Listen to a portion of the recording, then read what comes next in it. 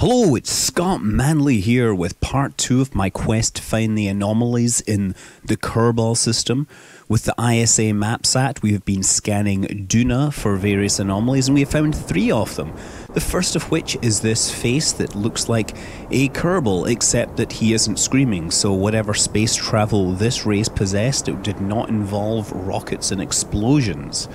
Now obviously this is a tribute to the infamous face on Mars, which was photographed by the Viking 1 probe back in the 70s, and it persisted in popular culture even after the Mars Reconnaissance Orbiter took a proper picture of it and revealed it to be just any old hill that just had opportunistic shading.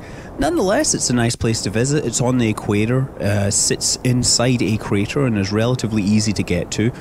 Yeah, you saw that I've got the landing autopilot with the coordinates set in. MechJeb has been absolutely terrible during this video. None of the times I asked it to land did it land anywhere near anything that I wanted. So instead I had to manually fly things in. But yeah, there you go. The face on Duna. Perhaps some indication that there is intelligent life other than the planet Kerbal. Who knows? The second anomaly is the Buried Rover. Now this is slightly about 30 degrees south of the equator, and it's actually really hard to see. I had to get right on top of this before I found this stalk sticking out of the ground. Now this isn't R2-D2. No, this is a model of the camera. It looks like the camera module on the Curiosity rover. And I guess this is what some people said would happen when they read about the sky crane maneuver. They didn't think it was going to be successful. So, the third anomaly is the mysterious pyramid, which is pretty far south, near the South Pole. Now, this is a white pyramid-shaped structure. Now, if you remember the face on Mars, it was in a place called Cydonia, and Cydonia also contained pyramid structures. This one looks pyramidal, but makes some sort of weird, warbling, chirping sound. So, if we get down on the top of the pyramid, we can cut the motor so we can actually hear what the audio is. And it sounds to me like some sort of computer signal, and it turns out if you do some reading, you find out that there's something called slow scan television, which is a technology developed by ham radio enthusiasts to send images over shortwave radio. Yeah, so SSTV has a storied history. It was developed around 50 years ago and originally used like a Vidicon tube and a display that had a long persistence phosphor to display images. And they were like 120 line images, very low resolution for the time. But the technology, of course, didn't stand still. And in the early days of the space race, it was actually really important. It was used by some of the first space launches. For example, the first images of the far side of the moon were taken by using this system. They were broadcast back to the Earth, and because it was a standard, anyone on the Earth could decode these things. The Apollo missions actually used this for their photography. Yeah, on many other systems, Vostok, the first pictures of Laika were sent as well using SSTV. And more recently, in popular culture, if you remember the Portal actual reality game where you had to find radios and put them in the right place and they would make these strange noises. Well, and they ultimately revealed the clues to Portal 2. Well, that we also used SSTV. So, instead of fancy high-resolution tubes and all that, I can just download a piece of software and plug the output of my sound card into my input, and this is what we get when we decode it in software. You see this weird inverted 4, some planet-type things, there's a pyramid with a line and 4 figures on top of it. It's an interesting image, even when it does get synchronized properly. Who knows what it is? It's probably just an Easter egg, but one can speculate. And so on to the moon. Now, the moon, most of these anomalies have been around since the previous versions. We're going to start with the monolith. There's one on the edge of a crater near the South Pole. It's deep inside a crater, actually, at the South Pole. It's kind of hard to find unless you know the exact coordinates.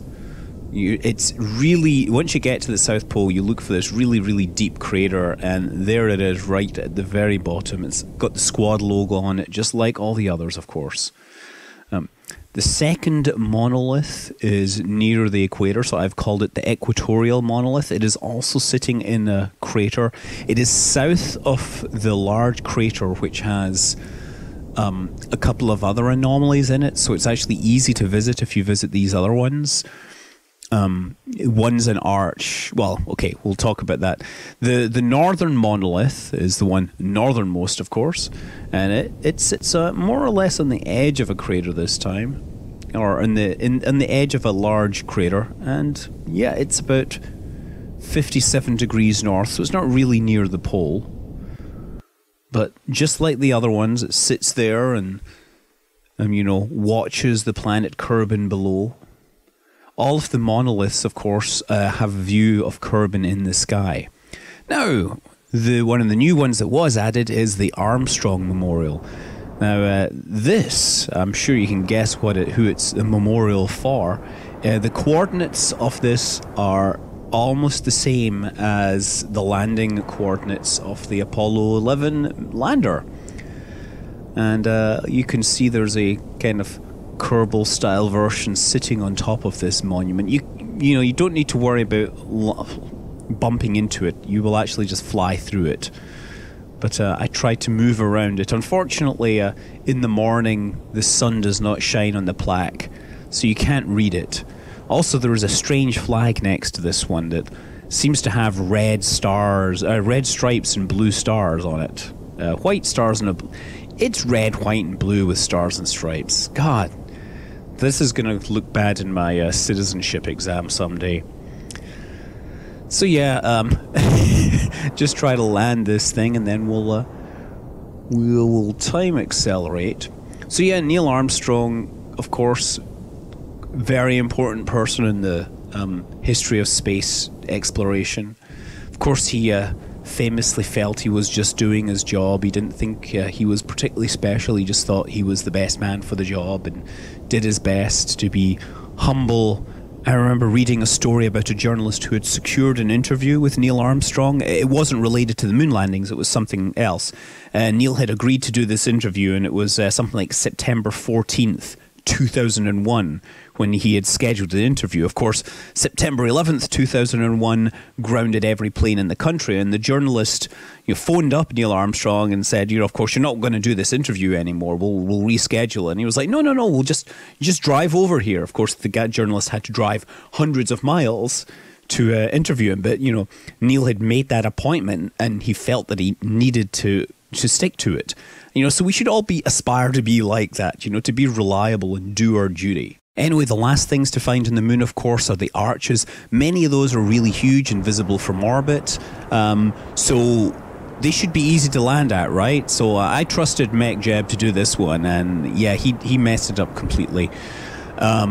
This one is I call it the central arch because it's kind of near the middle of the map. It's on the lip of the crater that also has the Armstrong Memorial, and it has a monolith to the south. There is a second one, which I call the Eastern Arch because it's on the east and it sits on the north side of a crater. This is also another one that's easy to fly past. Here's me not quite orbiting past it, but moving past it at pretty near orbital velocity. And finally, we have the Hidden Arch, and not many people have seen this one.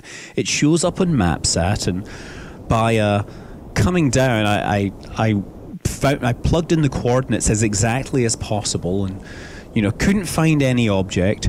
Maneuvered around, tried to get myself as close to the exact location as possible. You see me just crawling across the surface at a few meters per second, and I decide that I'm close enough. I've got my coordinates to within 3 decimal places of where I need to be. And so I land here, and there is nothing on the map. What is going on? Well, I think I've suggested by saying that it's the Hidden Arch. Well, anyway, this is what happens is I look around. No, not there. Nothing there. If you're looking for these things, it's also a good idea to turn off ground scatter, unlike me. And then, yeah, as I kept panning around to say, wait a second, I can look under the ground. Is it under the ground? Yes, it's under the ground. There is a giant arch under the ground. I fully expect to receive comments and messages challenging me to fly under that. Anyway, I hope you found that useful, interesting, or even entertaining. I'm Scott Manley. Fly safe.